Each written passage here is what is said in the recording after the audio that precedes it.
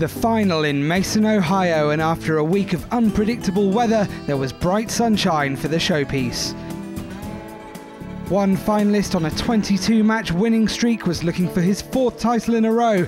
The other breaking new ground, his first time in an ATP World Tour Masters 1000 final.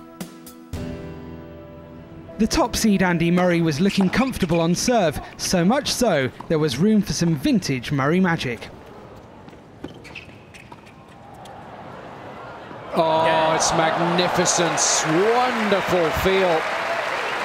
So sensible too, he had to make an adjustment. Murray clear thinking under pressure. But that didn't last too long. Cilic, not known primarily for his returning prowess, was pushing for an opening. Yes. Great return and then pounced upon the short ball. No hesitation whatsoever there. And it's Cilic who breaks first to lead 3-2 now.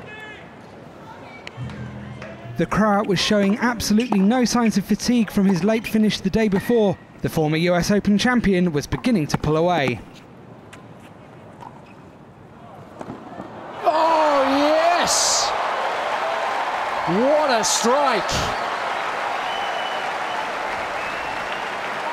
Standing ovation, and understandably so. I mean, he's got no business winning this point whatsoever. Having lost one of his 2 break advantages, Cilic wouldn't let it happen again.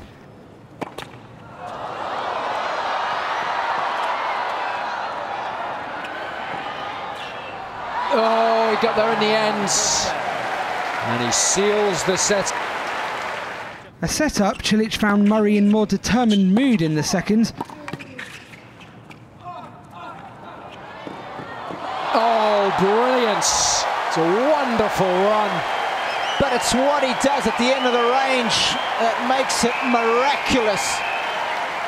But with both men not budging on serve for most of the set, just before the need for a tiebreak, Cilic carved out an opening, but nerves were getting the better. Oh, what a miss. Can you believe it? 2 more breakpoint opportunities came and went, but that didn't break Cilic's stride. That's more like it.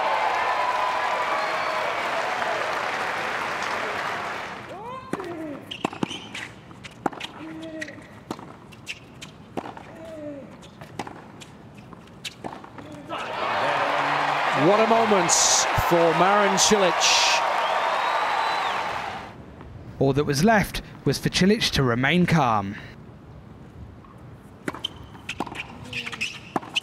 Oh, he's done it. And what a way to seal victory.